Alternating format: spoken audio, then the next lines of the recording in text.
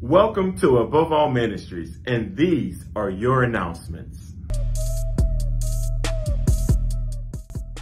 Join us every Sunday for our Sunday morning service at 9 o'clock a.m., streaming live on Facebook, YouTube, and on the website at www.aboveallministriesla.com. And if you're looking for something a little bit more personal and intimate, you can join us every Monday at 7:30 a.m. for our Monday morning devotion and prayer live on Zoom. If you need the Zoom link, all you have to do is text @PrayMonday to 81010. That's right, the keyword @PrayMonday to 81010 for our Monday morning devotion and prayer at 7:30 a.m. And visit us online at www.aboveallministriesla.com, where you can go and see all our previous sermons, prayer requests, and much, much more. And while you're there, don't forget to click the button and download our church app. Hey family, Pastor Vernon Duck Jenkins here, and I just wanted to come here and thank each and every one of you guys for everything that you have done and for the support that you guys have been doing since the inception of this ministry, which kicked off on October 15th of last year. Since then, you guys have been watching, you guys have been supporting, whether it's through prayer, whether it's monetary, even for the Love Thy Neighbor tour, you guys came out in droves. I just want to say thank you from the bottom of my heart and from my family and the Above All Ministries family. We just want to say thank you, and we love each and every one of you. And of course, happy Resurrection Day. Follow us and subscribe to our social media pages. That's at the official Above All on Facebook, Instagram, and YouTube. And if anyone is interested in opening up for worship for any of our live stream services, just email a worship video to info@aboveallministriesla.com. That's info@aboveallministriesla.com. Hey guys, I need y'all to mark y'all calendars. We have another event coming up. May 13th, we have an event called A Taste of Love. It's a community picnic. It's going to be an awesome time. Hey, let me explain what A Taste of Love is. It's just a kickback, relaxed type of situation. It's going to be at Bridge Ministries of Acadiana, where we're going to have different organizations, different churches, different individuals, anyone who wants to come out and cook. We're going to be cooking for the community, where we're going to invite everyone for the community to come on out, and you could just go from tent to tent, from person to person, and just tasting everybody's food. That's all it is. We're going to have music, we're going to have games, and we're going to have food and fun. That's all we're going to do. So remember, May 13th, come on out. That's going to be at Bridge Ministries of Acadiana. And look, if you guys want to participate and set up a tent or a table and come out and tailgate with us and cook, come on. We welcome everybody. Just give us a call or contact us or inbox us, and you could be a part of A Taste of Love. See you then.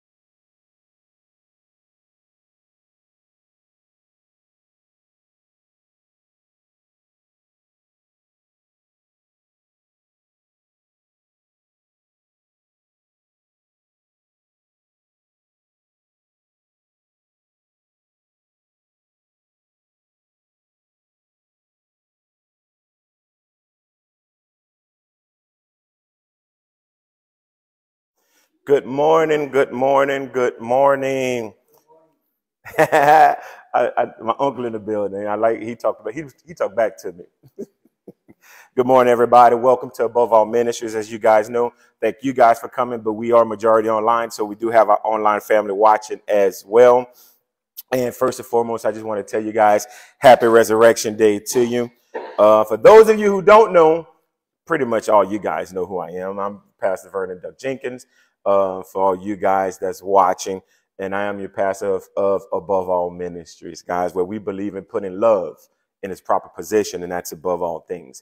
So, guys, let's go ahead and open up with prayer real quick. Heavenly Father, we come before you, God, as humble as we can, God, on your day, God. We just ask that, God, you would just come into this place, God, with your resurrection power. Father, we ask that you would just change us, God, and you just use us for your glory, God. And Father, we just ask that you would rain down in this place, God. We know the power that you had that raised you from the grave. We ask that same power come into this place, God, that when we leave this place, God, that we would not be the same, whether it's us here in person or whether you're watching online. Father, I pray that your anointing power would fall fresh upon your people this morning, God. Father, we say thank you for the cross, because we know that we was, like they say, lost as a goose, in a hailstorm, God, without you, Father. But now we are here, God. And Father, we know exactly who to look up to, God, and it's you and only you. So we are here today to celebrate a risen King. So, Father, we thank you, Lord. We love you with every inch of our heart, God. And we say all these things in Jesus' mighty, mighty name. Guys, here at Above All Ministries, something that we always do. Most of you guys already know already. One thing that we do, before we start anything, before, worship, tithing or anything, I know somebody said what we do. What we do. Y'all know? You don't count. We always do a forgiveness decree and declaration. Let me explain why for those who watch it for the first time, okay? I know some of y'all get tired of hearing me saying this, but I just believe that it's really, really, really important for us to do this, because this forgiveness declaration and decree is something that we do, that we pray that chains would be broken in our lives of that unforgiveness, because unforgiveness, honestly, is something that is very, very difficult to break. Let's just be real. Some of us are holding unforgiveness in our hearts since we was this high. We was this high. And now we fully grown and we still holding that unforgiveness in our heart. We are. So this day we want to decree and declare that we're going to forgive. We're going to forgive. And I understand that, it don't happen right away. It doesn't happen right away. But my prayer and my heart's desire is that one day we continue to say this, and then it just breaks. That unforgiveness that you're holding, it just breaks. Praise God. How you doing there, Mona? Praise the Lord, my people that's walking in. Anyway, we're going to go ahead and recite this unforgiveness. Smooches to you. Smooches. Thank y'all for coming. Thank y'all for coming. So without further ado, one last thing about the forgiveness decree and declaration. The other reason why we recite this decree is that too many times we come to church and we come to worship and we quick to say hallelujah and all these different things. We want to praise God, but we got all that junk in our hearts. Let's be real. The thing is, we have to pour our junk out so that God can fill us back up. So let's not come to God unworthily. We're not going to play church. That's one thing at Above All Ministries. I don't want you guys playing church. We want to have a pure heart before God, come to him right. So without further ado, I want to recite this forgiveness decree and declaration to you guys. And it's stated, I decree, I declare that I am a child of God. Because of this, I understand that he imposed great responsibility upon me. One of those responsibilities is for me to forgive those who have wronged me physically, emotionally, spiritually, or otherwise. I understand that forgiveness is a choice. I also understand, as said in Matthew 6:15, this is scary, y'all, a man who refuses to forgive refuses to be forgiven. Therefore, this day, I decree and declare to forgive those who have wronged me, whether they deserve it or not. I release myself from the prison of unforgiveness right now in Jesus' name. I forgive parents, friends, spouses, pastors, co-workers, strangers. I even take a moment of silence for those I haven't named. I forgive them too. I pray for a pure heart that's ready to love people and worship God.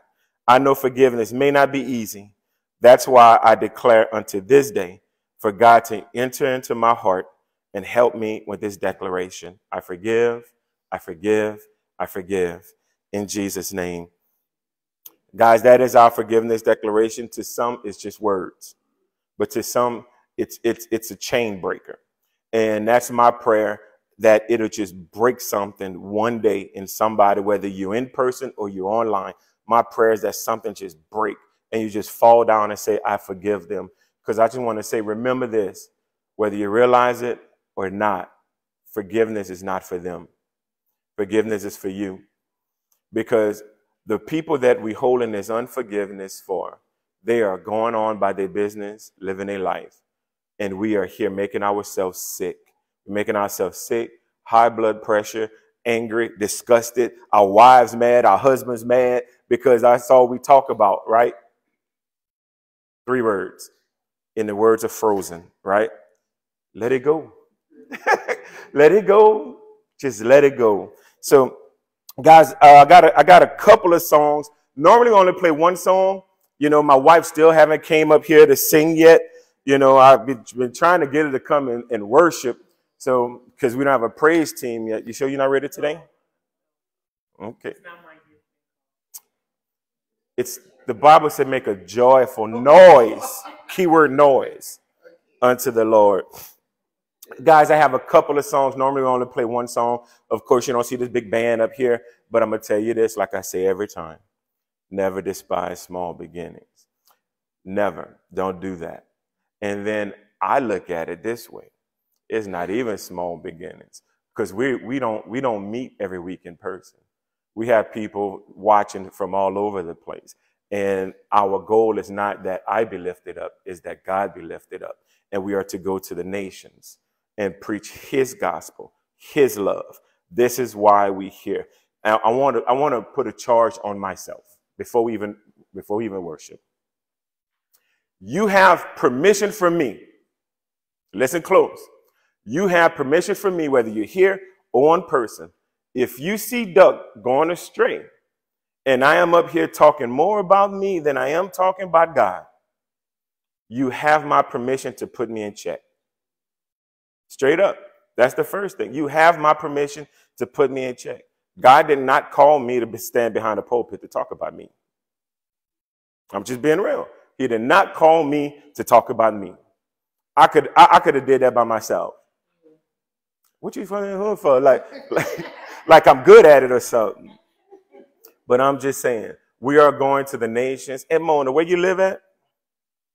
Missouri. We got Val right down Colfax. We got Chad all the way in South Africa, which we're about to play one of his songs for you guys online. But let me be quiet. We got a couple of songs that you can go ahead and start it. Our online guest going to see my brother Chad Prince from South Africa, who opens up and worship for us. So let me get out your way. Good day and welcome to Above All Ministries. Be blessed.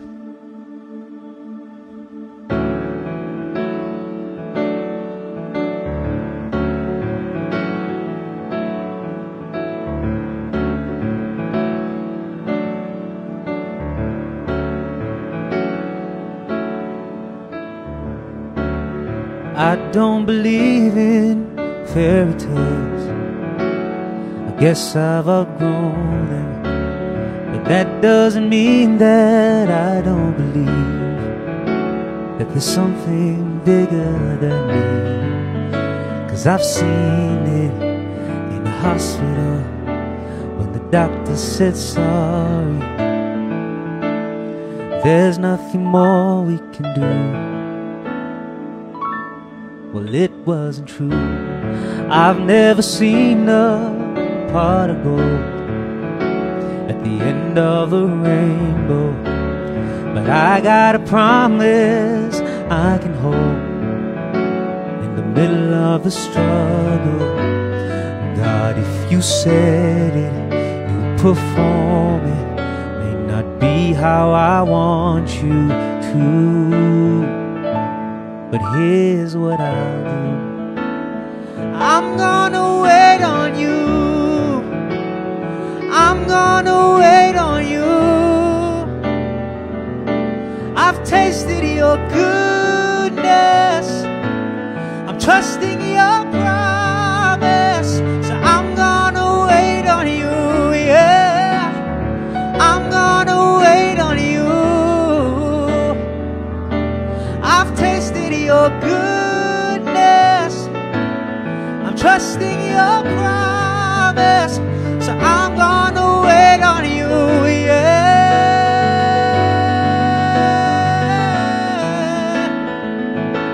It's the least I can do is wait on the Lord, wait on the Lord, 'cause He will renew your strength. So wait, I say, wait on the Lord, wait on the Lord. He will renew your strength. So wait, I say, hey, yeah. Wait on the Almighty, Almighty God. Wait on the Lord. He'll renew your strength. We just gotta wait on. It's His perfect timing. He's got perfect timing. He's always on time. He's always on time. He's got perfect timing. He's got perfect timing. He's always on time. Yeah. So wait on the Lord. Wait on the Lord, 'cause He will renew your strength. Yeah. You may be weak right now, but my God, He will renew your strength. Yeah.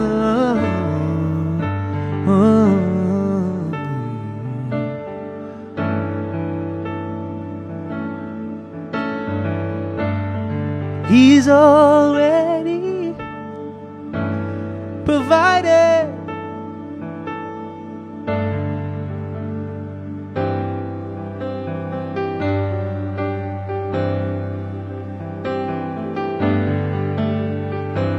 Yeah.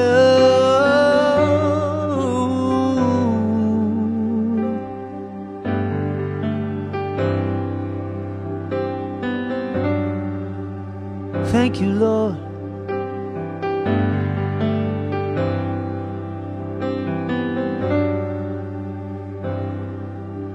He's already provided. He's already provided.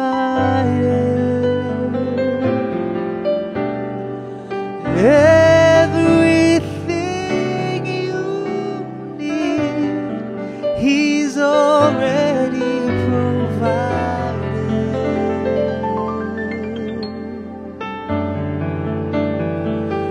Every promise you can claim, just ask it in His name.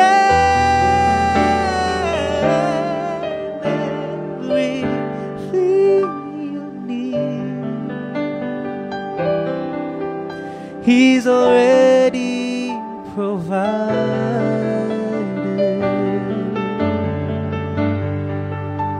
'Cause He's already provided. He's already provided. Yeah. Everything you need, He's already provided. Oh, yes, He has. And every promise you can claim, just ask it in His name. Everything you need, He's already provided.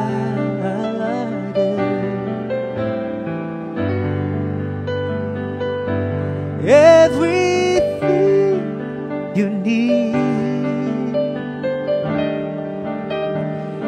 Everything,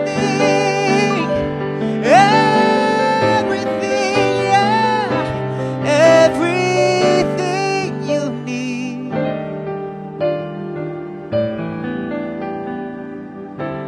He's provided.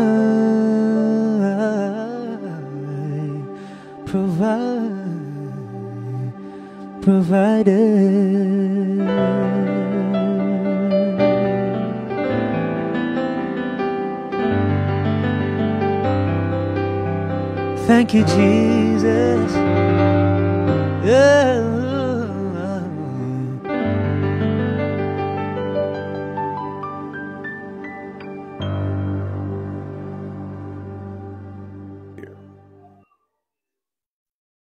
So anyway, without further ado, guys, one thing about giving at Above All Ministries, I just want to make it very, very, very clear, guys.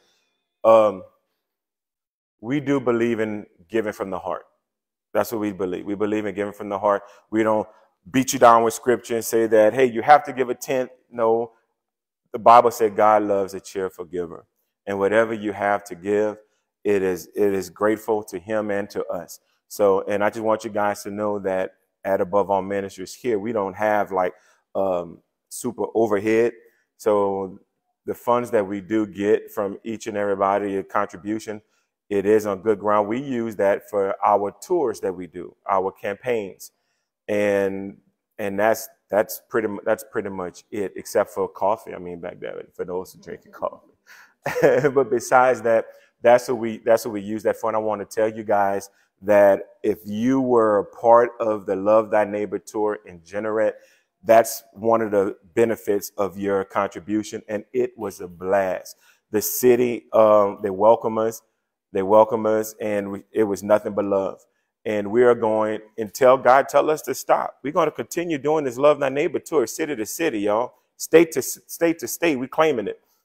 You know, our next stop, of course, is going to be in Crowley. We kind of talking to the mayor and a couple other people trying to get some stuff together. And I'm going to release that date soon. But anyway, I'm going to get out y'all way without further ado. There's different ways that you can give. Number one, for those of you guys here, there's a box over in there. You can just drop off your contribution or offering. Also, you can give via mobile, which is Cash App, and PayPal, which is Above All LA, or online at aboveallministriesla.com, and just click on the tab, give. And you can also text to give. You can text 866-860-4763. So at this time, we want to go ahead and give unto the Lord.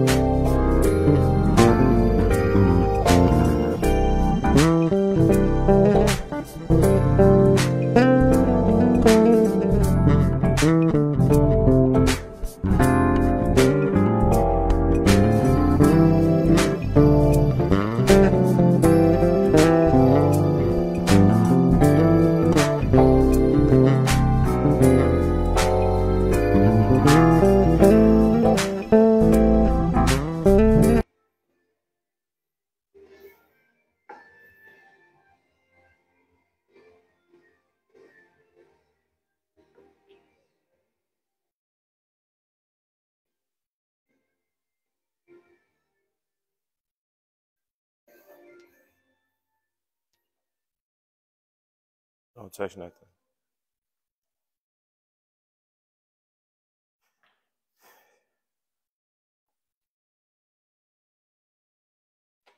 All right, guys, we appreciate every single thing. Tithes and offering. Let's get started, man. I'm just ready to get to the word. I feel like I've been putting this too long. Let's go ahead and pray. Heavenly Father, we just thank you for every single person that was able to give unto today, God, and even those who weren't able, but they purpose in their heart that they want. I pray a blessing upon them. I pray a hundredfold blessing on every single person that did give and those that wanted to, God. Father, we pray right now in the name of Jesus, God, that you would be with them and be with us. And God, have your way in this place today in Jesus' name. Amen. Amen. All right, guys, let's go ahead and get started. Before we get started, I got a couple of announcements real quick. Y'all know one thing that we do here. We are about love, right? We trying to show love to, and this is why, because I want to explain that real quick before I get into this next thing. You know, we are here to celebrate Jesus' resurrection, but before he went to the cross, y'all want to know one of his dying wishes, one of his dying commands? Jesus said, "A new command I give you, that we love one another." That's what he said. It was one of his dying wishes. So I believe that if it's important to Jesus, it's important to us. And we run around town and we run around places, say, hey, we're disciples of Christ. We're Christians. We're believers. We're all these different things. And how do we show that we're believers in all these different ways? We want to quote scripture to everybody. We want to speak in tongues before everybody. We want to invite them to church and do all these different things. But Jesus says, how would they know? How will the world know that you are my disciples? And he said, you would know that by the way that you love one another. So I'm telling you guys all this because I don't want y'all to think that we're too much on love and not on God, but God is love, right? God is the source of love. He is the source of love. And you're going to see even in the resurrection that we're going to talk about, love is all over it. Love is all over it. So with that being said, I believe that if you have the love in you and you keep it in you and don't share it, then that's selfish. That's what I believe. You know, think about us that's married. You know, we say we love, but then you don't do nothing to show that love. You think your spouse would be happy with that? So it's the same thing as the church. You know, it's the same thing. We can't say love, love, love. We love you, brother. We love you. But we don't show it. Jesus went out city to city, showing love to everybody. That's what we're doing here. We're not going to say that we love God, meaning that we love him and all his creation and stay inside the building and don't show love. We are to go out there and show love to the community. And showing love is showing them him. You understand what I'm saying? That's the purpose of going out and doing that. And therefore, I'm saying all of this just to say we got another event. So as we work on the Love Thy Neighbor tour, our next stop is Crowley. We're going to do something just for us to just chill. Okay? And for all of you guys who are watching online, everybody's invited. We're going to be doing something on May 13th called A Taste of Love. Okay? It's called A Taste of Love. It's going to be at the Bridge Ministries. If y'all were at the kickoff that we had, it's going to be at Bridge Ministries, right off of University. I think it's 410 Huval. Bridge Ministries of Acadiana. It's a big building. You can't miss it. Big pavilion, everything. But they got a lot of land out there. So what we're going to be doing is this. It's just going to be a big picnic, a community picnic. That's all. We're going to have different organizations. We're going to have different churches. We're going to have different individuals. We're going to set up a tent, table, whatever you got. It doesn't matter. We're going to set up and cook. That's only one thing that I ask. If you want to cook, let us know. You contact us. Give us a call or inboxes. You want to cook, you come on out and cook. That's one thing. Cook enough to share. That's all. That's all. Because it's just a big tailgate. So we're going to have a big tailgate, but we're inviting the community to come out to eat. So the purpose of this is we're going to have music, we're going to have some games, and we're going to just line up everybody. We're just going to cook, and we're going to invite the community. We're going to supply bowls and spoons and forks for them, and all they got to do is just taste everybody's food for free. That's it. A taste of love. And that's what we're doing. Mark your calendars. That's May 13th at Bridge Ministries of Acadia. And that's a Saturday. Now, me and my wife are like, why are you doing it the day before Mother's Day? Well, I mean, it's not on Mother's Day. So I'm just telling my business, huh? But that's what we're doing. The second announcement is this. I was praying last night, and I think we're going to start doing something a little bit different, okay? Because we got people like my Mona from Missouri, like Val from Colfax, my brother in South Africa. We got Deidre that's in South Carolina. All these people that's watching, we're going to start doing what I call church outside the box, okay? We talk about the box, right? But now let me explain what I mean by that. People look at us, we're doing things a little bit different. Oh, man, you can't touch people online. Yes, you can. God has given us these means to touch the masses. See, small minds, I don't want to say that because I don't want to belittle nobody, but we tend to think small, if that sounds better, when we think that only Lafayette needs Jesus.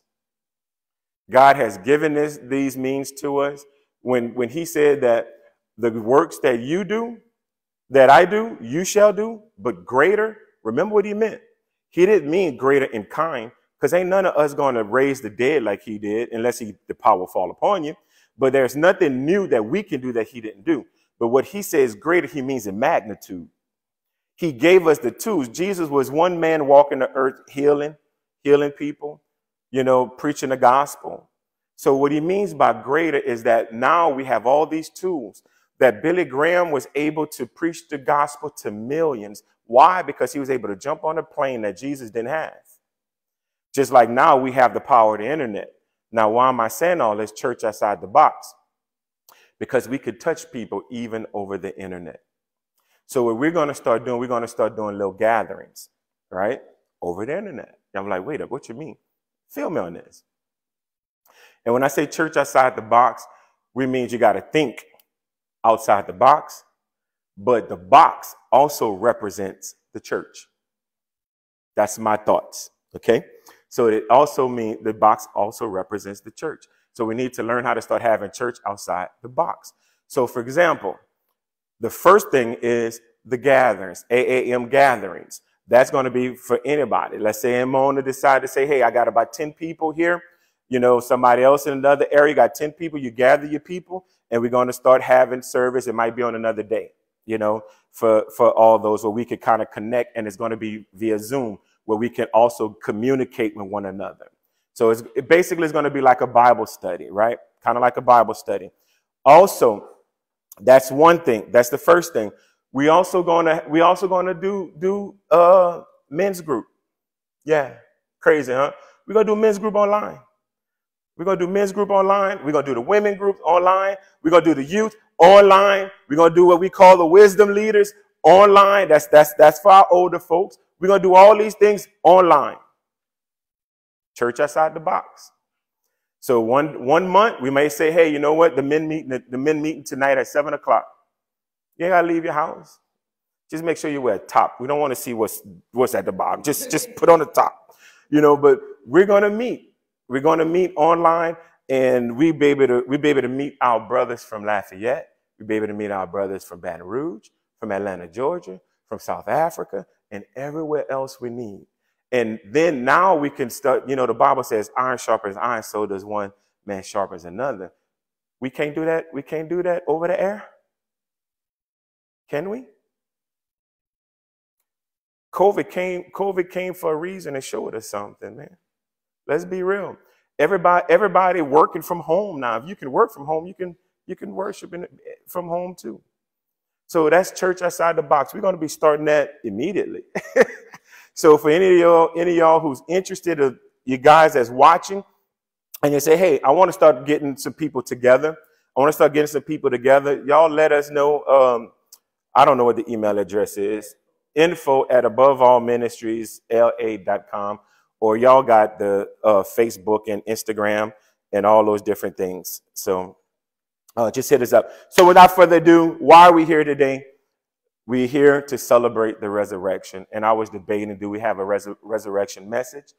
And God put upon my heart to say yes, because I was about to start a series called Another Comforter, but we're going to start that next week. How I'm going to do that in Hawaii, I don't know, but but I will make it work. I will make it work. You know, got my Hawaiian natives in the house.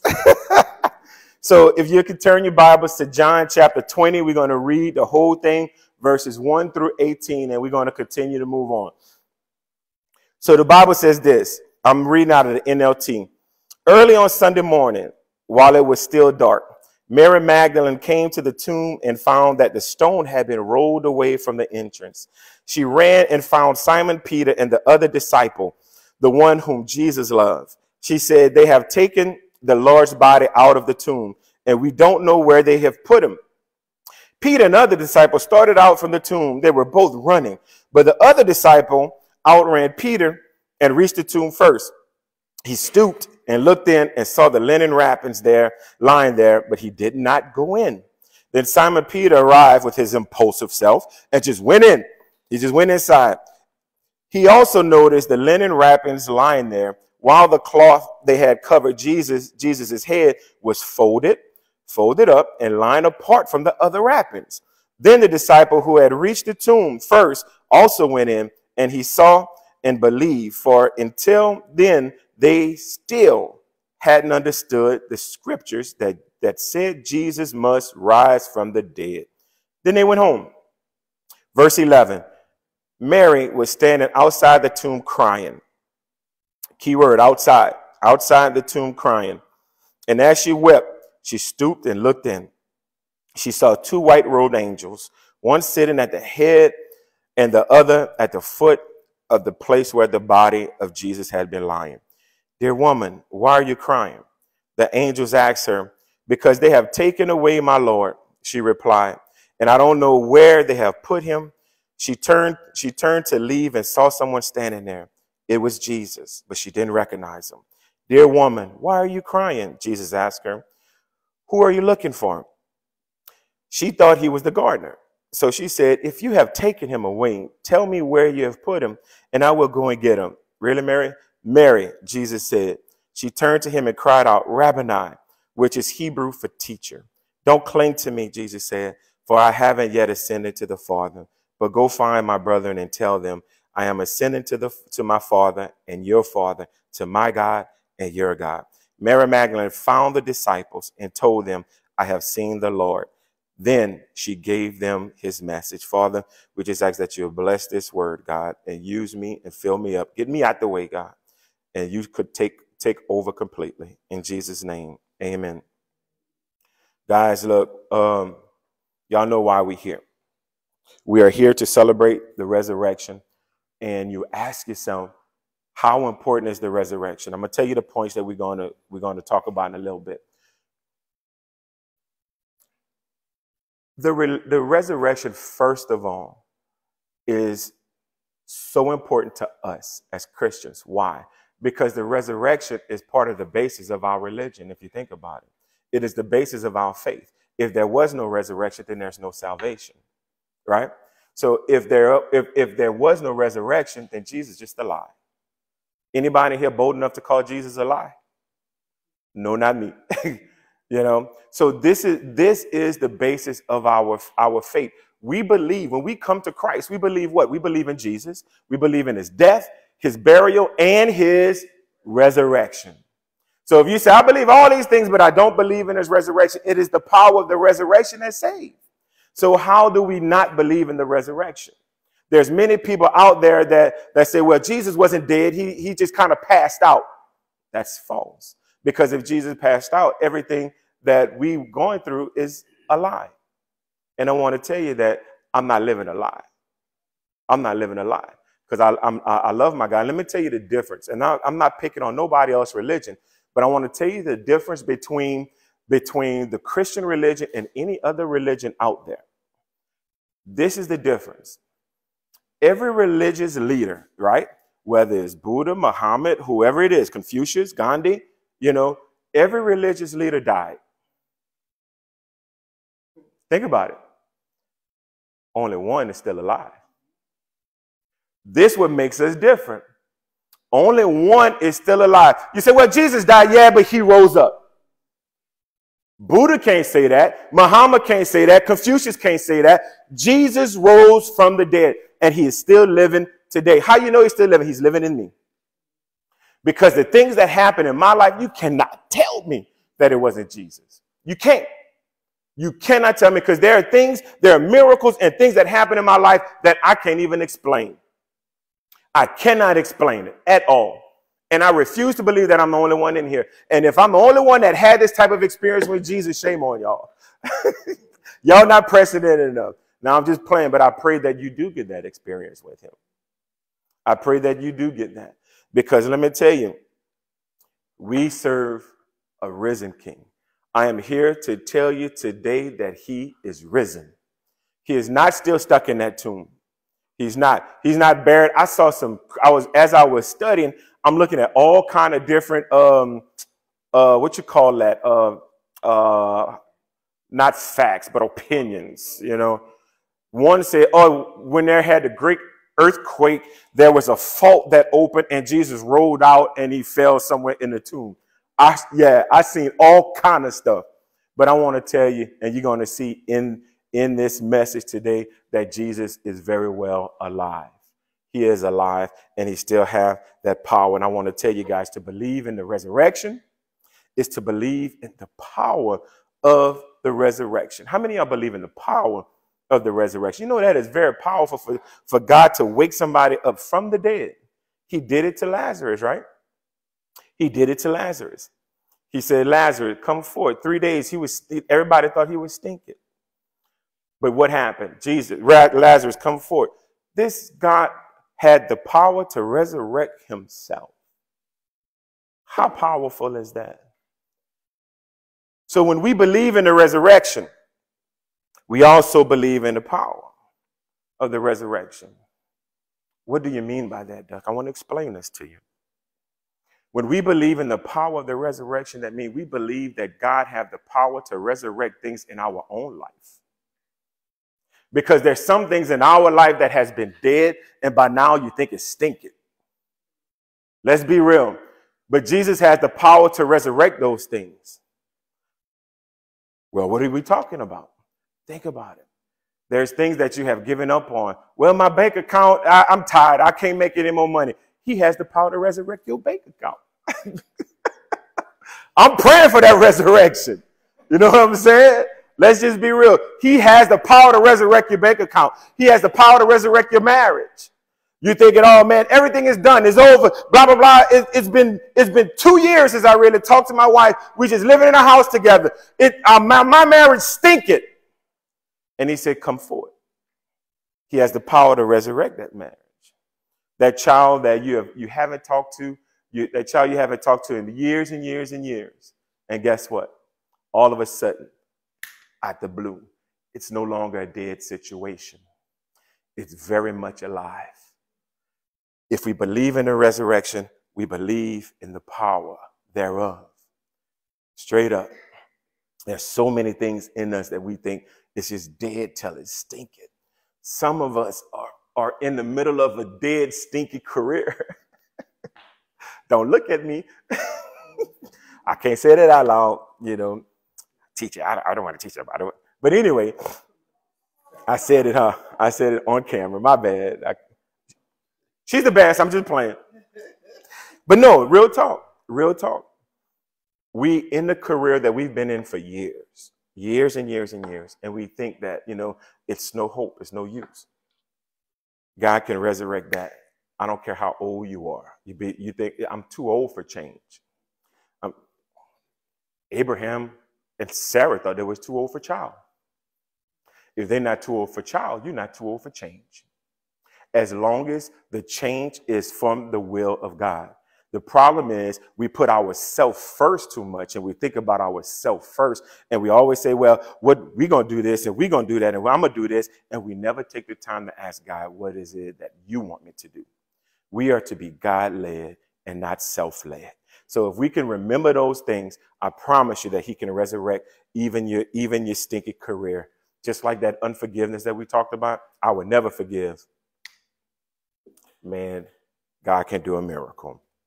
That's all I'm saying. But with that being said, I want to talk about 4 points. We're probably not going to get to number 4, or I'll close out with number 4. We're gonna just break down this whole 18 verses. We're gonna run through them, right? And there's 4 things we're gonna talk about, and they're all great. It's all great things we're gonna talk about. Number 1, the great discovery. Number 2, the great recognition. 3, the great news. And if we could make it, number 4, the Great Commission. I told y'all they're all great. Everything is great that we're talking about today, because the resurrection is great. So early on Sunday morning, while it was still dark, Mary Magdalene, let's stop. In order for me to get a full idea of what was going on, some people like to talk about and preach about the resurrection out of the book of Matthew. I chose John. However, it took me forever, because to get a full account of what really happened, you got to read all 4 Gospels. You got to read all 4 Gospels, because one say this, one tell it from this point, one tell it from this point, and you got to piece them all together. But one thing that all of them mentioned that left me baffled. Every single one of them said Mary Magdalene made it to the tomb. Now, the other Gospels, like Mark said that, one said that, well, it wasn't just Mary that woke up and went there. It was 3 women. Another one said 2 women. Then another gospel said it was several women. So we believe that it was actually several women there. But every gospel pointed out Mary Magdalene. It left me baffled with one question. Why Mary? Why Mary? Why was Mary so important in this whole thing? All of the Gospels mention Mary. And we don't know a whole lot about Mary Magdalene. We don't. I went to Luke, I think it's Luke 8. Luke 8 and verse 1. Let's see. Soon afterwards, I love this. Soon after Jesus began a tour. I saw that and I said, Lord, real talk. Because think about it. Not Lord, Chantel. You knew I was going to get them. So he says, soon afterwards, Jesus began a tour of the nearby towns and villages. Y'all know what I thought about, right? Love thy neighbor tour. I'm like, Lord, thank you. We're doing the right thing. If Jesus did it, we follow in his footsteps. That's it. When I saw that, I was like, praise him. And look what he started. He started a tour to the nearby towns and villages, preaching and announcing the good news about the kingdom of God. He took his 12 disciples. You don't need a lot. He took his 12, going city to city. He took his 12 disciples with him, along with some women who had been cured of evil spirit and diseases. Among them were Mary Magdalene. Mary had some issues, y'all. Mary not only had issues, but Mary had some big issues. And this, it says it right here. Who had been cured of evil spirits and disease. Among them were Mary Magdalene, from whom he had cast out how many devils? 7 devils. 7 devils. She had issues. She had big issues. Huge issues. But guess what? She met a man named Jesus. And Jesus cured her of every single issue she had. When I'm talking about the power, this is the power that we're speaking of. Every issue that she had, all 7 demons, gone, boom. When she met Jesus, Mary's life was never the same. But I want to tell you something that was even more important than her life not being the same. And I need you guys to listen to this and listen well. Not only her life was not the same, but her heart was never the same after that. Her heart was never the same. From the time she met Jesus and Jesus cured her and healed her from those 7 demons, she fell in love with Jesus. Not in a romantic way, because there's nothing in the Bible that shows me that. Not in a romantic way, but in a grateful way. In a grateful way. Her heart was never the same. Every day she continued to press towards Jesus. Anything he needed, she was there. All throughout the Bible, whenever you talk about the disciples, they talk about the women. It was Mary Magdalene. She absolutely loved Mary Magdalene. So she pressed and loved him. So guess what? He loved her back. Because the Bible said we only love him because he loved us first, right? It is us that shy away from his love. Mary just embraced the love that he was already given. And he enjoys when we embrace his love. And that's why he showed so much love to Mary. No disrespect to none of the other disciples. But Mary embraced that love and reciprocated that love. And that's why I believe that Mary was always there, always there. The time that she met, this was something very important right here. She never forgot the day that Jesus delivered her. She never forgot it. It is that remembrance what created that love for her. Remembering what Jesus did for us creates that love in us for him. We should never forget that God delivered us from something. We should never forget that. Mary's heart was never the same. The problem is we are like the 99 and not the one. You know, the Bible mentions that he healed, well, no, it was 10 lepers, right? He healed 10 and 9 went off, but only one came back and said, thank you, because he was grateful. He never forgot. It is our forgetful nature that caused us to lose love for God. We have a forgetful nature. We do. We do. And that's a problem. It's a problem. Look at the love that God showed for Mary. But we tend to have a forgetful nature that God delivered us from our trash, our junk, our situation. And we remember only for a season. And then we're back doing us. That was not Mary Magdalene. She never forgot. How many times say, oh, Lord, if you get me out of this situation, Lord, I'm going to serve you. I'm going to be in church every week, God. And then he delivered you. And then 2 weeks later, you done forgot about what God did for you. Right? Your life was changed, though. Think about it. Your life was changed because he pulled you out of where you were. But your heart stayed the same. Mary's heart never was the same. And I want to tell you this. I'm always going to relate this to us in some kind of way. Not just, listen, not just when it comes to God that we have a forgetful nature, but it's with us, with one another. We have a forgetful nature. We have a forgetful nature. What do you mean? Well, simple. Especially in marriage. Can I pick on y'all for a second? Oh, you said something? Okay.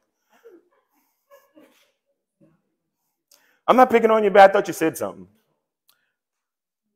Let's talk about our husbands and wives for a second. Just like we forget so quickly what Jesus done for us, and that love just kind of fade away, it's the same thing in marriage.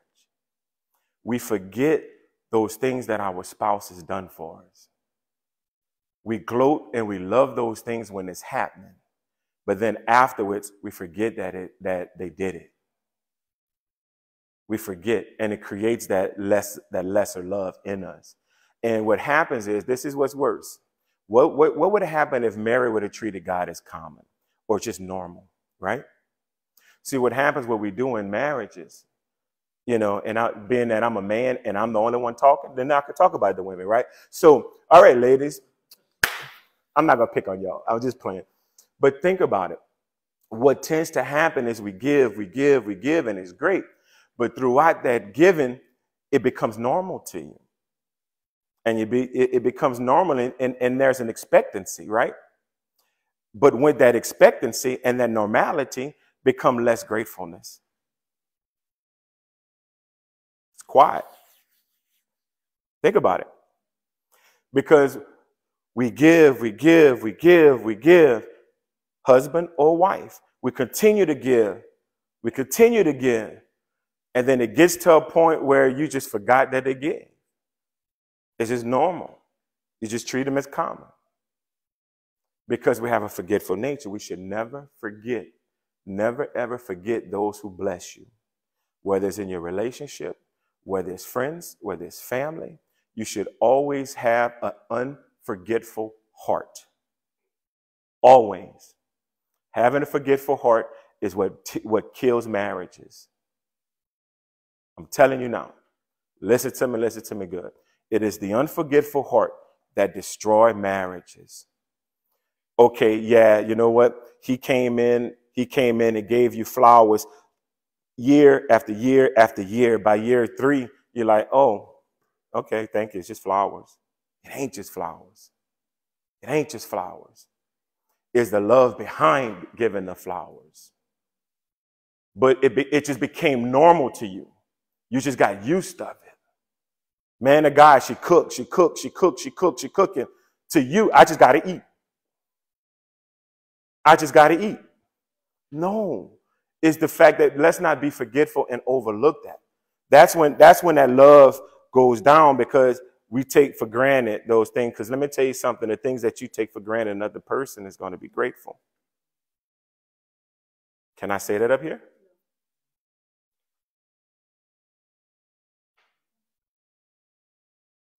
That was not Mary Magdalene. From the time she met Jesus, she never forgot what he did for her. From the time that you met, let's just pick out a name. From the time that you met Duck, you know, I just pick out a name. First name come to mind. First name come to mind. You should never forget. First time you seen Chantel, the things that she do, you should never forget. Never treat it as common. That's all I'm saying. Let's move on. Never forget. But the Bible, that go that again. I'm going to leave you alone, but I'm just playing. Yeah. So the Bible said that Mary came early to the tomb. That is the love that she had. She didn't go the day before, right? Remember, he was to rise on the 3rd day. Why she didn't go the day before? She couldn't wait. She served him in life, and she was ready to serve him in death. She couldn't wait, but she had to wait because of the Sabbath. But Mary went when it was dark. It was dark. The theologian said it was between 3 a.m. and 6 a.m. She couldn't wait. She woke up early to go. She said, man, this is my Lord. This is my God. I'm going to do whatever it is that I need to do to serve him. What about us? That love that we're talking about? Where's the love for God? Mary made that effort and said, and you wonder why Mary? Because that was in my mind. Why Mary? Mary is showing us why. She's showing the love that she had for Jesus, that if it took her to wake up early in the morning to go visit with him, that's what she had to do. What are we doing? Do we wake up early to go visit with him? We go visit with Facebook, we visit with Instagram, we visit with all these different things, but we do not wake up early to visit with God. How much do you love him? Mary loved him. Her heart was never the same. Where's your heart this morning? We're doing a heart check this morning. Where's your heart? Because the lip service, we could talk all day. Let's be real. We could talk all day long. I love God. If you don't love God, what's wrong with you? We could do all these different things. But what are you doing about it? Mary's showing us, man, 3 a.m. she was up, sometime between 3 and 6, and she was the first one to the tomb. She followed him through life, and she served him, and she served him through death. And you're going to see how important his love played a factor. Mary was there.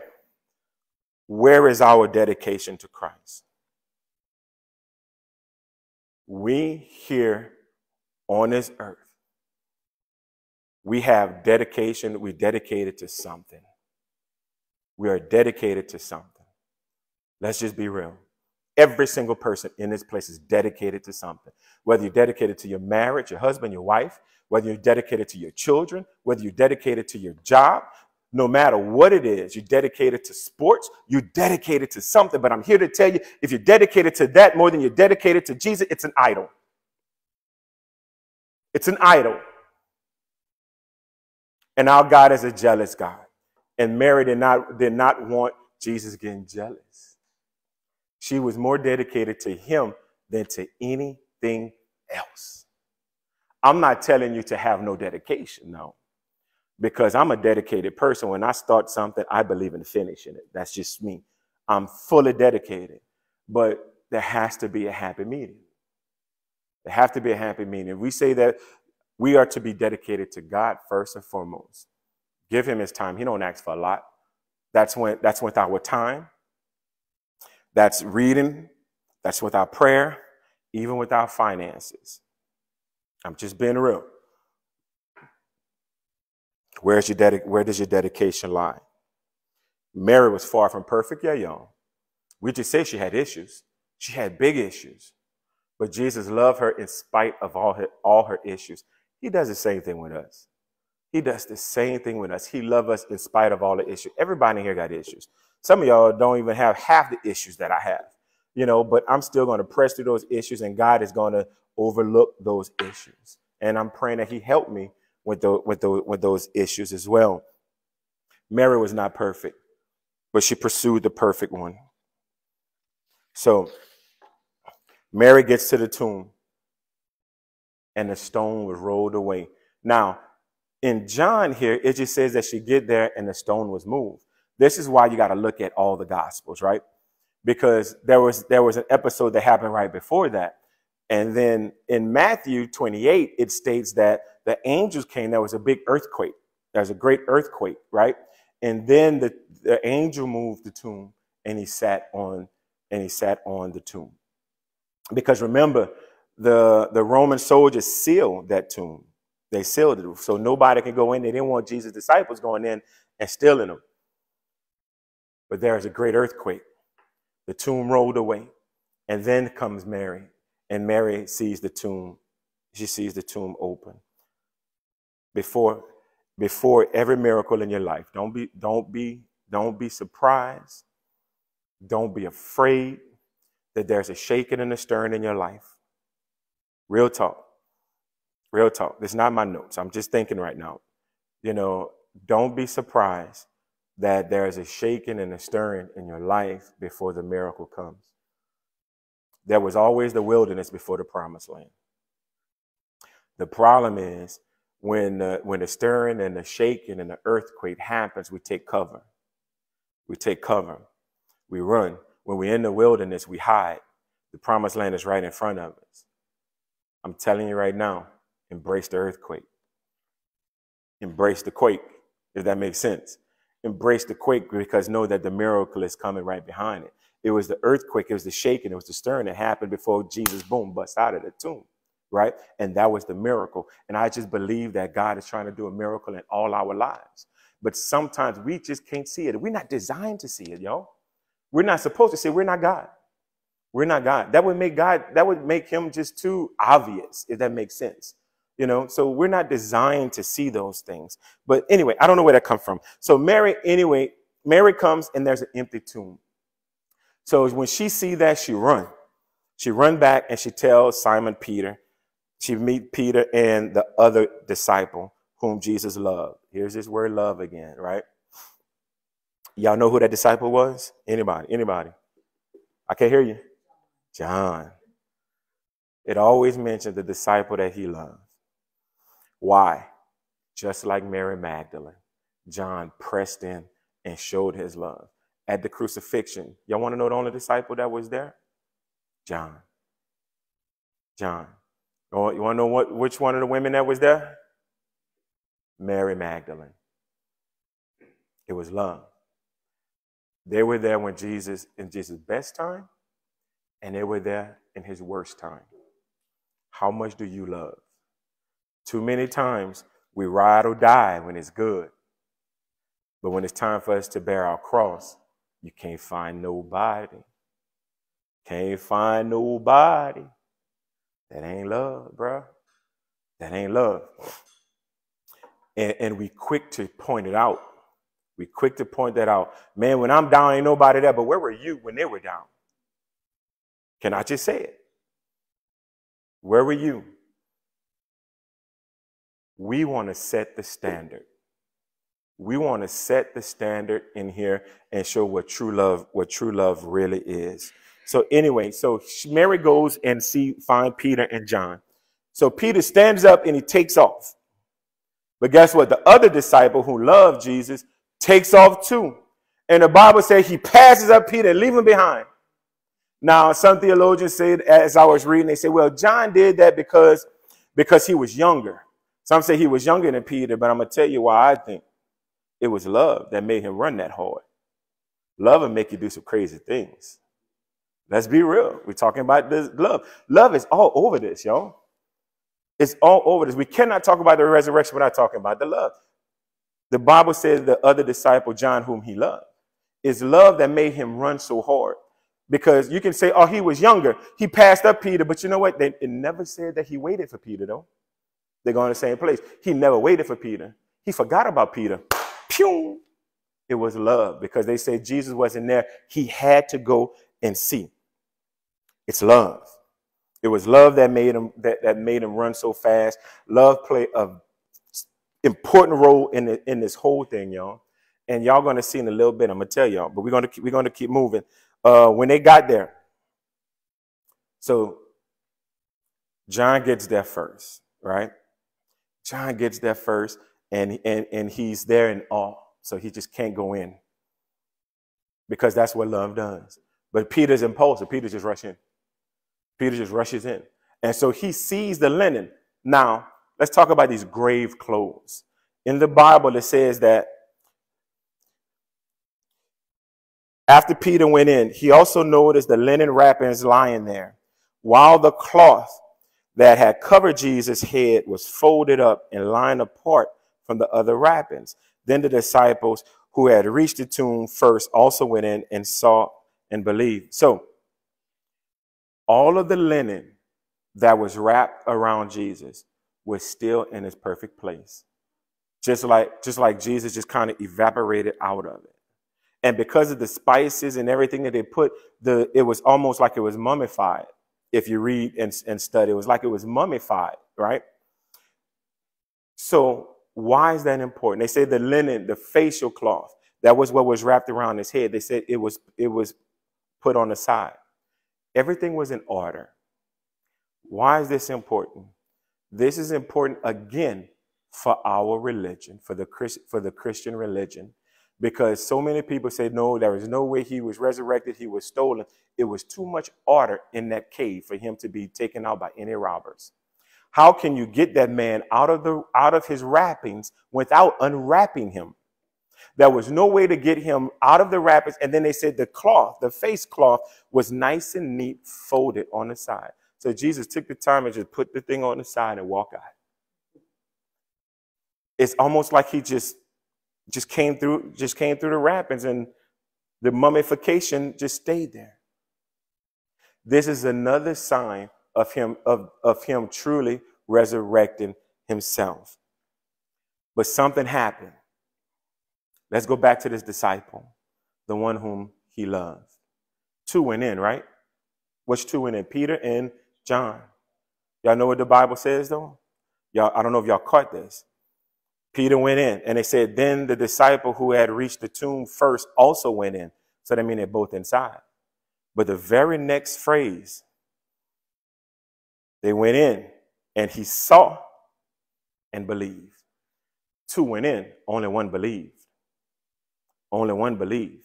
And you say, well, how you know Peter didn't believe? Because if you read all of the Gospels, it'll tell you. It'll tell you. Because even when they left, because after this, they said then they went home. So even when they left, you're going to see where, if you read the other Gospels, where the women went back and told them, we met Jesus, and they still did not believe. Then if you look at Luke, it talks about the two guys on Emmaus Road that met up with Jesus, and then the guys on Emmaus Road came back and told Peter and them, we met Jesus, and guess what? They still did not believe. But John just saw. He saw and he believed. Why? Now y'all got me asking something else. Why John? First it was why Mary. Now why John? This is something that we talk about a lot, especially with my dude Cole over there. Why John? Because love hopes. Love hopes. It's love. He had so much love for Jesus. 1 Corinthians 13:7 said, love beareth all things, believe it all things, hope it all things, and endure it all things. It's love. Love is all over this resurrection. Love hopes. Soon as he saw, he believed. because he hoped that Jesus would one day come back to him. And that was his opportunity to say, you know what? I believe. I believe. And when he believed, then the Bible said the scriptures opened up to him. He understood the scriptures because he believed. Peter was yet to believe. So now you got Mary and you got John, the two that he loved. It's all about love, right? Love will make you look at situations differently. Let's be real. Love will make you look at situations differently. Love will make you look at situations differently, and other people look at you and don't understand you. I'm just being honest with you. Because somebody will tell you, oh man, look, they're being ugly to you and they're using you. Love will say, nah, they're just having a bad day, and I'm just glad to be a servant. That's love. That's love.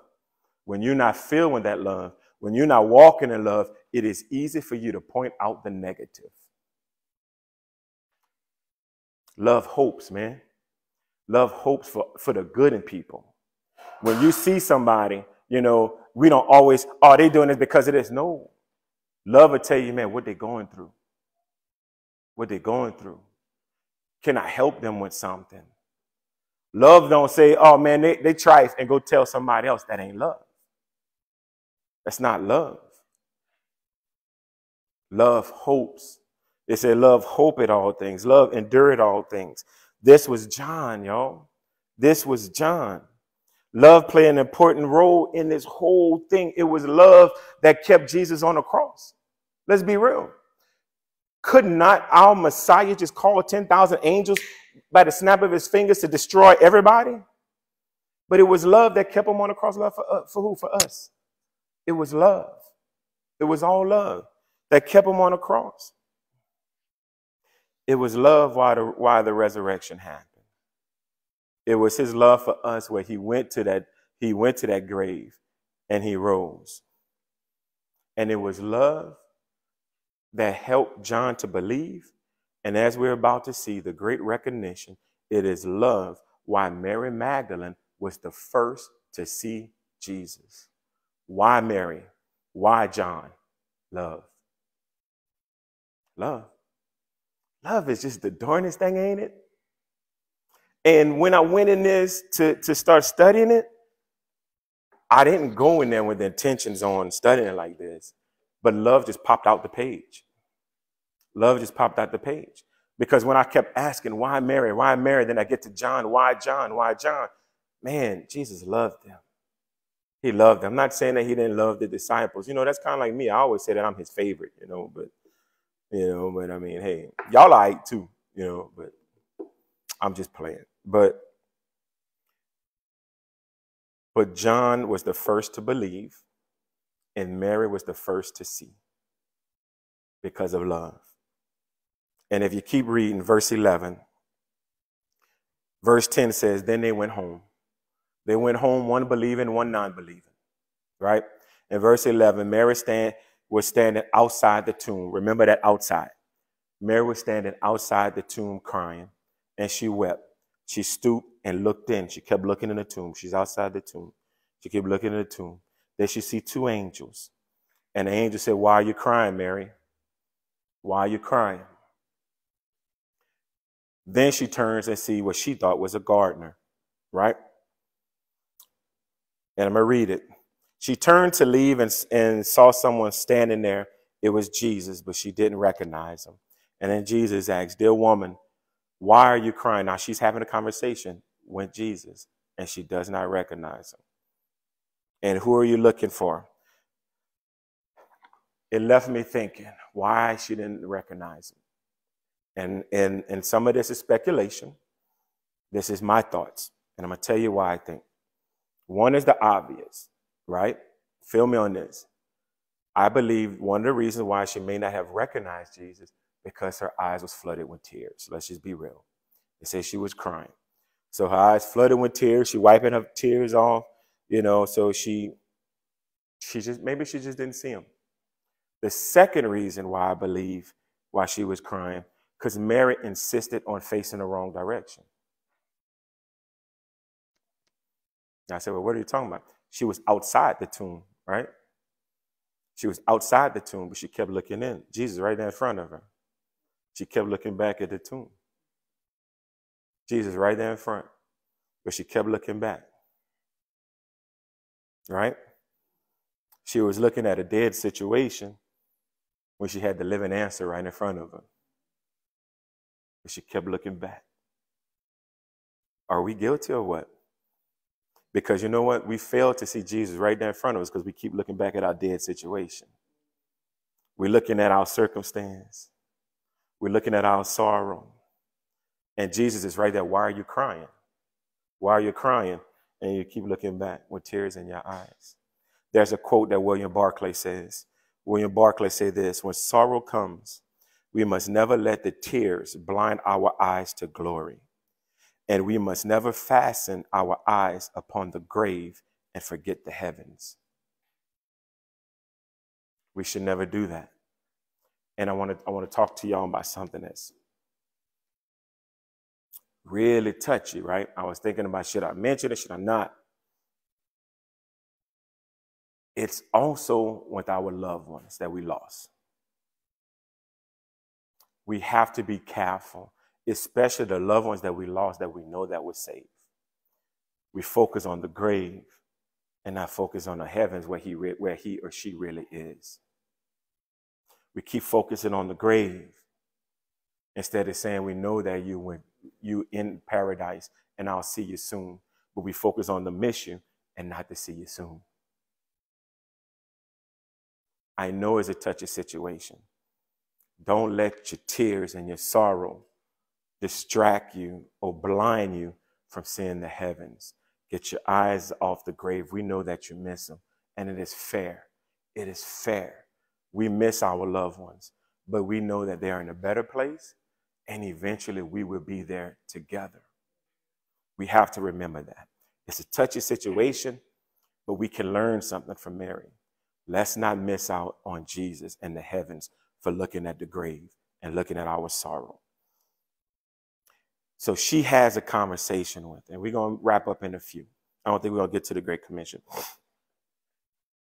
So Mary is having a conversation. Jesus talks to her, and she still doesn't recognize it until he does one thing.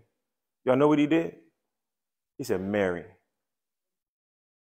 And instantly, look what the Bible says. Mary, Jesus said, immediately she turned to him and cried out, Rabboni, which is the same thing as rabbi, which means master or teacher. This was different. It was more than a conversation. This is what I call the call, right? This is the call. When he said, Mary, how many know that Jesus know your name? He know each and every one of y'all by name. This was not, it wasn't the voice, it was a different voice though. It wasn't the voice of the creator calling the creature. It was not that. It wasn't even the voice of the master calling the servant. It was the voice of the shepherd calling out for the struggling sheep. Feel me on this. Because there are many times we are his sheep. When we come to Christ, we are his sheep. And the Bible says that my sheep know my voice. Then they know when I call them by name, they come. They come. We are his sheep. And this was that call from the shepherd. He knows our name. Let me tell you something. You could put 3 different owners' sheep all in one field, and they all look alike. But when that shepherd calls, his sheep gonna follow. He gonna walk away, and his sheep gonna follow. The others not gonna go. And I thought about that, and I said, this is a perfect example when Jesus says, be not conformed to this world, but be ye transformed. We may look like them other folks. We may look like the world, but we're not the world. We're not the world. When he called your name, do you hear him? Do you come? Do you come? Are you sheep or are you cattle? Are you sheep or are you cattle? You're like, well, what's the difference? Cattle can be steered. They can be driven, drive wherever. Sheep follow. Sheep are led. Cattle are steered. People are steering you in every direction, wherever they want to bring you. They're steering you here. They're steering you there. They're steering you to the club. They're steering you in all different directions. Sheep are led. We as sheep are born to follow our shepherd. We hear his voice. We hear his voice. I want to read a couple of scriptures because 3 things about this call. His call is a seal of redemption. John chapter 10, verse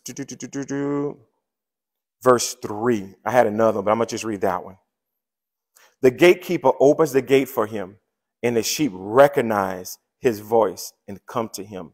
He calls his own sheep by name. Aren't you his sheep? This I think of Tasha Cobb's song. He knows my name.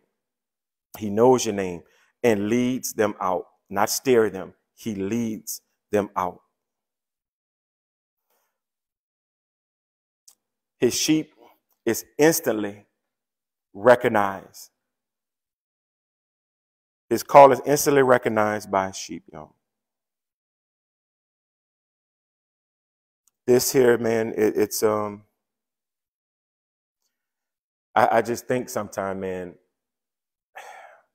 in this world of what we call Christianity, right? This is how you know when we're playing church. I was trying to stay away from the church thing today because I don't want to seem like I'm always on the church, but I just love hopes for us to be better as a whole, as a universal church. Because there's several times that Jesus called, but we don't answer. And just like Mary, we ought to do like Mary and answer immediately. Master, Rabbi, Teacher. But we're too busy listening to everything and everyone else till we can't hear our shepherd. You are being steered. You're being steered by pastor. You're being steered by your neighbors. You've been steered at work. You've been steered by all these different people, and you're not being led.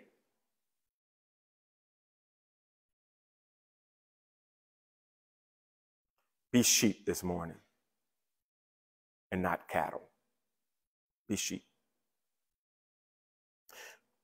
Verse 4 says this: after he has gathered his own flock, he walks ahead of them, and they follow him because they know his voice. They won't follow a stranger. They will run from him because they don't know his voice. They won't follow a stranger, but we know his voice. And the last thing, like I said, we should instantly answer. We should instantly answer. And if we have problems hearing his voice when he calls us by name, then we got our pipes clogged somewhere, and we need to call a plumber. Listen, because we got an open pipeline between us and God. It is us that's clogging our pipes. We're clogging with all kinds of different things, and we're not hearing properly. So sometimes we got to get those things out. How many of y'all need Drano this morning? Let's be real. We need some Drano. Clear them pipes, man. Clear them pipes. I'm not telling you that every single day you got to be in your word, all day, 24 hours. No, but, those that are sheep delight in his word, though. Let me just say that. We delight in his word. And if you delight in yourself more into TV than his word, then you're clogging up them pipes. And we ain't going to talk about what you're watching on TV. Balance that thing out, Let's move on. Let's get back to, because we're going to wrap up after this last one. We're going to get back to John 20. Last thing, y'all. What we said, what was the first great? You remember? The great discovery. The second great was what? The great recognition. So now Mary recognizes Jesus. And then now the great news, because Jesus tells her to do something. And if you go to verse 18,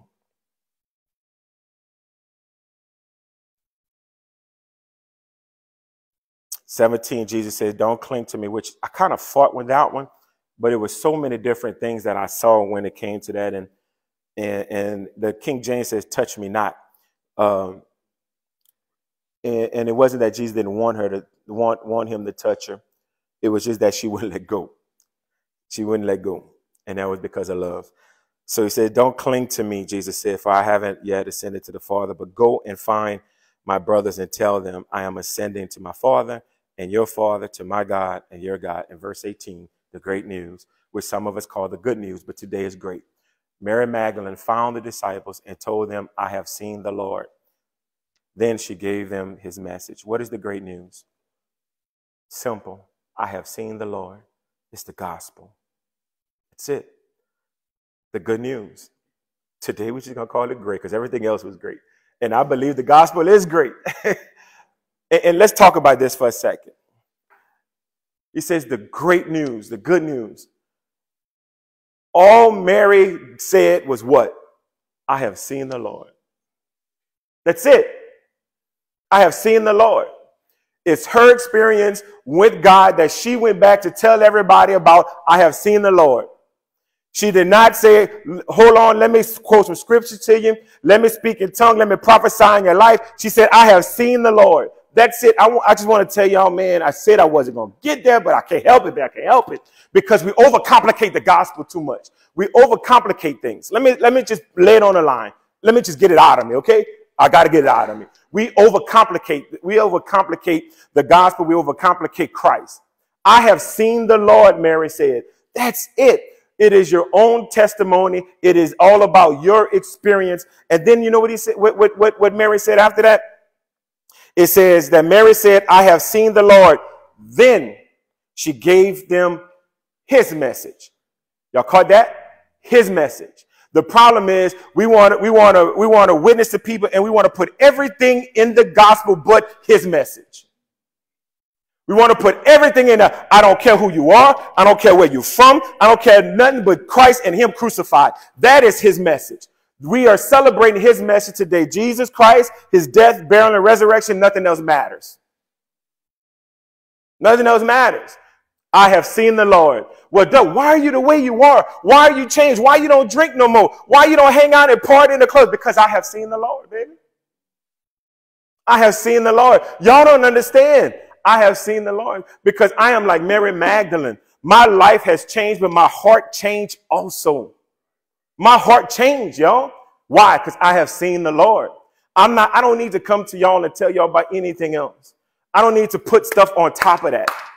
It is, I have seen the Lord. I know him. And I'm going to tell you about his message. What is his message? He loves you. That's his message. He loves you. He loves you and he died for you. He died for every single sin that you caused. I don't care how small, how big. He died for you. He died for you, but he gave you a place to place those sins because he can forgive you. I don't care. I don't care how big. I don't care. I don't care. I don't care. I don't care. I don't care. He'll forgive you. And if that's not enough, you tell me what. This whole Bible people were saved. Jesus preached to the multitudes. John the Baptist preached to the multitude and just said, repent, for the kingdom of heaven is near. He didn't add to that. He didn't say this. He didn't say that. He didn't say where I'm from. He didn't say none of these things. He just said his message. His message, not Duck's message, not Chantel's message, not Mona's message, not Derek's message. His message, God's message, and that's the gospel. I'm sorry. I had to get it out. I had to get it out. No, not yet. No, not yet. Because look, we overcomplicate things. And it's the overcomplication that confuse the goats. You want to talk about sheep and goat? The goats desire to be sheep, but we overcomplicate things that we let them remain as goats. Let's be real for a second. The Great Commission that we're going to talk about where Jesus said, go out and teach the nations. But how can we teach them something that we don't have or something that we don't know? We cannot do that because if we focus on something else, we focus on this and we focus on this and we're not focusing on is what? I have seen the Lord. I have seen the Lord. And then give your message. Jesus died for you. Is that not enough? Is that not enough? Let me ask y'all this question. Real talk. If y'all got somebody y'all know right now, that know that you were wrong You were wrong, right? And so they said, you know what? You was about to get the death penalty. You did the crime. Each and every one of y'all did the crime. But somebody said, no. Don't worry about it. I'll do it. I'll do it. Let them go. Let them go. I'll take that penalty.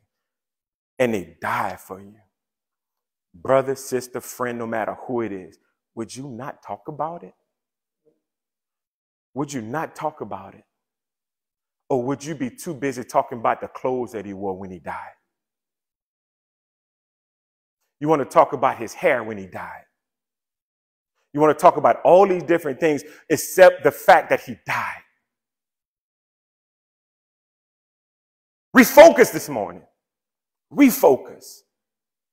I have seen the Lord. That is the message.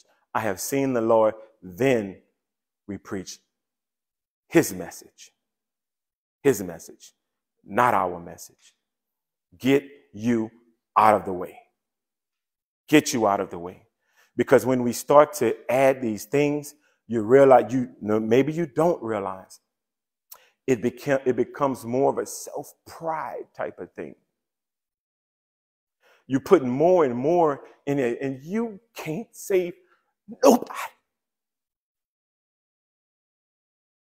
The power of the resurrection is not in you, it's in him. The power of the resurrection is in God, not in Duck.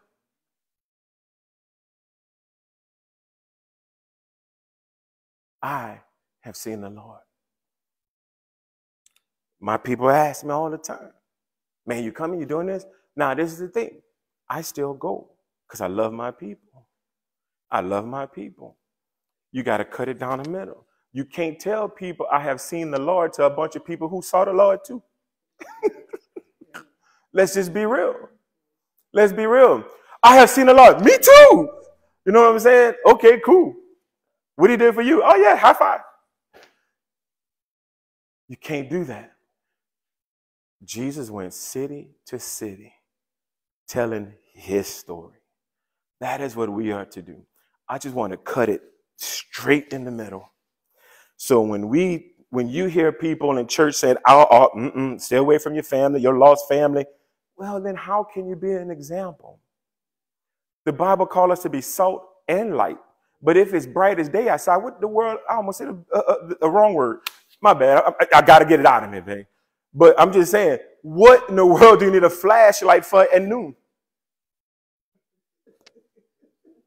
Feel me on that. If you are light, what do you need a flashlight at noon for? Look outside. We need a flashlight outside. Light don't have an impact amongst light. You know what? Can we sharpen each other? Absolutely. Absolutely. We can.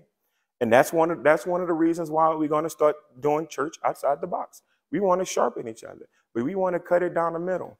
I'm not here to tell you, stay away from your family. No, man, that's not biblical. Let me be real. That's not biblical. Oh, they drinking and all that. So, me and this dude, that's my uncle right there. Guess where we going a little bit? We going to crowd. They probably going to be drinking, gambling, all that. I'm going to be right there with them. I ain't going to lie. I'm not going to be partaking in it, though. And if it gets too much for me, then I'll leave. Simple. Simple. How will they know light if they never see light?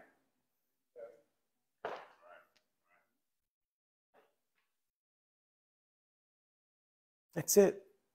Go to the nations. Your family is the nations.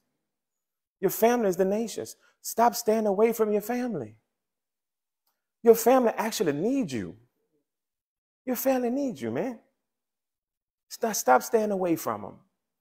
Because we're a Christian. Because let me tell you something, how your family look at you, okay?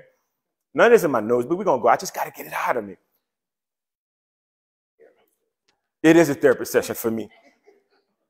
Let me tell you how your family look at you. When we do these things, when we stay away from our family and don't go amongst them, your family feels like you turn your back on them. And they believe that you are now part of a cult. If I'm lying, somebody correct me. That's what they think.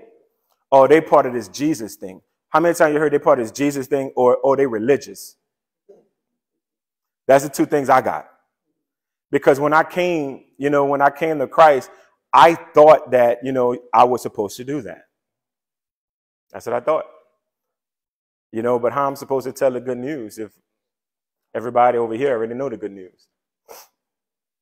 So all I'm saying, guys, be salt, be light amongst the nations. That's the Great Commission. I'm going to close out with the Great Commission because it says, I'm going to read it to you real quick in Matthew 28, because this is still, the Great Commission is part of the resurrection, in case y'all didn't know. Because if you read all of the, Matthew, if you read all of the Gospels, this was before Jesus ascended, and he told them, in 28:18, Jesus came and told his disciples, I have been given all authority in heaven and on earth. Therefore, go. That's it. That's it. You ain't got to say nothing else. Therefore, go. We're not going. At Above All Ministries, we're going.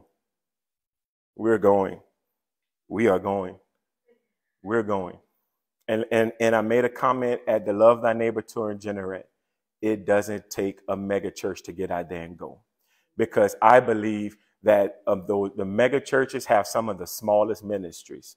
And I don't mean in number. I mean, as far as ministry, the definition of ministry is to go out and minister, to go out to the nations. And you can have thousands and thousands of people, but if you're not going out what Jesus told you to do, you are small. You're small. You have a small ministry. This is why we're not above all church.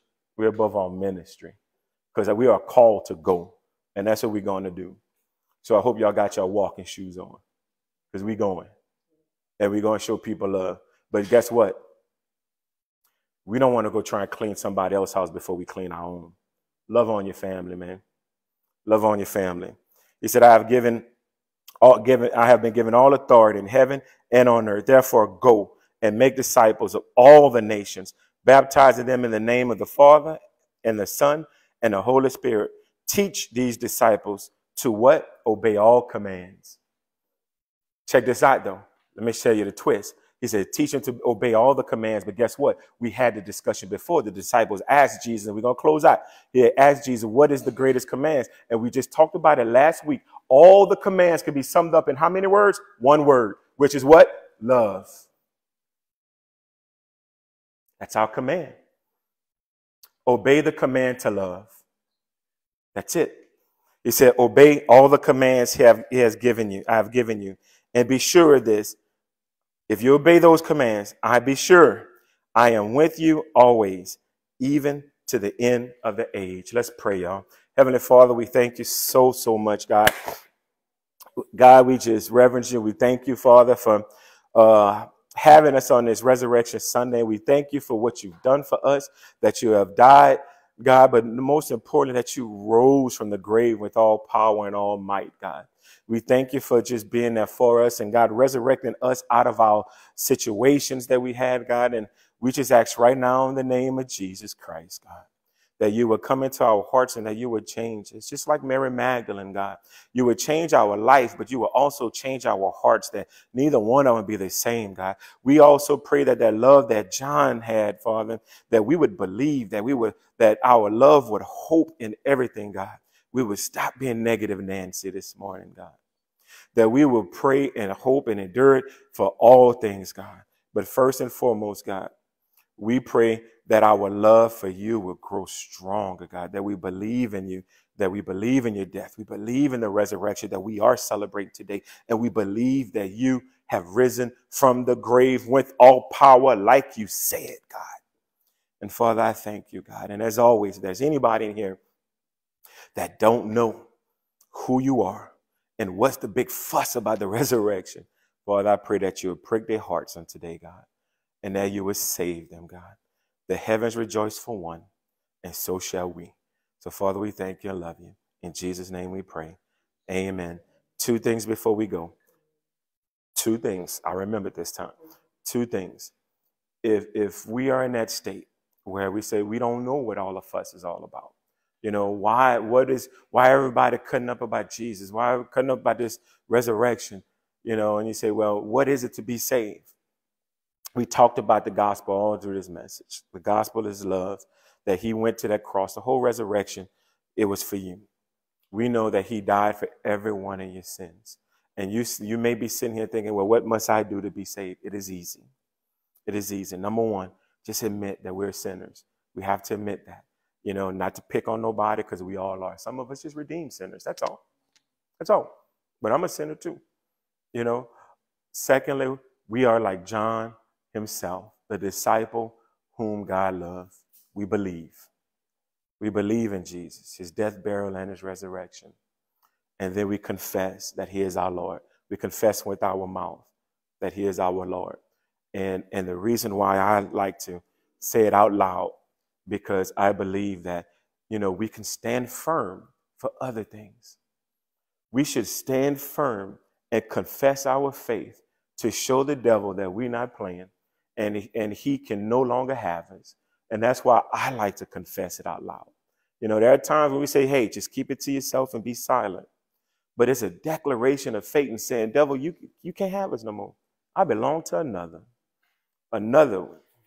And we ask that he fill you up with another comforter, which is going to be our series. So if y'all can repeat after me, say, Father, thank you for loving me. Thank you for going on the cross, for dying, and also raising from the grave. Your word say, if I ask anything in your name, you shall do it. Father, we're asking that you would save us, a sinner. I believe in Jesus Christ, his death, his burial, and resurrection. I ask right now that you change my situation and you change my heart, where I never be the same, and deposit an extra dose of love in me. In Jesus' name. Amen. Amen. I think we got communion, and we're going to go ahead and go. For those who want to partake in communion, I know we're talking about the resurrection, but before the resurrection, we always want to remember, ma'am. We want to always remember, which we talked about the whole time, but remember what Jesus did for us. So it was that night before this Resurrection Sunday when he was at the table for the Last Supper with his disciples. And Jesus took the bread. We're going to wait a moment, my bad. But that night, Jesus took the bread when he was amongst his disciples. And he broke it. He broke the bread. And he gave it to his disciples. And he said, this is my body that has been broken for you. And he says, eat thereof, all of it, in remembrance of me. Let us eat.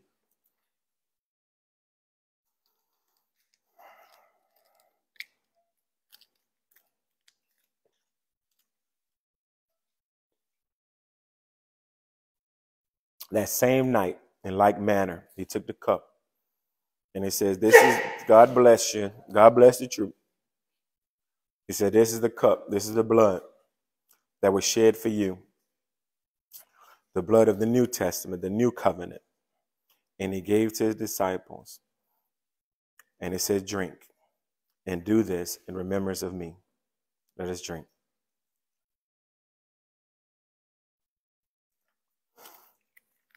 Father, we thank you for your body and your blood that was shed on Calvary's Hill for each and every one of us. And we ask that you remember, that we will always remember that. And Father, we thank you for all that you've done. And let us not just use you as a blessing bag, but Father, just be there for us always. In Jesus' name, amen. So don't forget, y'all, before we go, May 13th, Taste of Love. Remember that. Also, I need y'all help with something else. When we do things like this, I like to just hit a button so I can let everybody know, because if we have to say we're going somewhere else, I could just hit that Remind app and just send out the messages to everybody. So make sure that you, if you're not on that Remind app, If you would text the keyword @ symbol, Pray Monday, to the number 81010, Pray Monday to 81010, you're going to automatically be enrolled in that app, and I will be able to give you guys notifications for everything that we do. So, what else? Huh? We need, oh, yeah. I mean, if you don't mind. Before we go, y'all, I want to do something. My brother and cousin is having surgery. When you having surgery, Silky? If you don't mind. Friday? If y'all could just stand in agreement with me, let's pray for Silky. Come on up here, Silky. Bring your family. Bring your family. Let's stand in agreement, and then we're going to depart, y'all. Except for Chloe. Chloe, you could have stayed. I'm just praying. I'm just playing. Come here, baby. I'm going to get a hug. Oh! I'm going to remember that. I remember that. But Silton is having surgery. Love you. Silton is having surgery. We just want to just kind of, if you could stretch forth your hands and just kind of pray for him. And we're going to pray for a speedy recovery and make sure that surgery goes well, Lord. So, Heavenly Father, we come before you right now, God, depending on your resurrection power, God. We pray right now in the name of Jesus, lifting your son up to you, Silton Jenkins, God. We call him by name, just as you call him by name, God. We pray right now in the name of Jesus, God, that the surgery that he's about to have will be done swiftly, God, and the recovery process, Father, will be quick and easy, Father God. We pray that you even steady the doctor's hand, God. Let the doctor be praying right now, God, because we know that you're the doctor who made the doctor. So, Father, we ask that you would touch them right now, God. And we pray that everything goes smooth in the name of Jesus Christ, God. We pray for any worry, anxiety in him or his family be gone in the name of Jesus, Father. We ask that you would be right there on the side of that table the entire time, Father. And Father, whatever it is that's not right, we ask that it be straight, God, when it's all said and done. So, Father, we just pray that you would just anoint my brother and just bless him and heal him swiftly. In Jesus' name we pray. Amen. Love you, young man.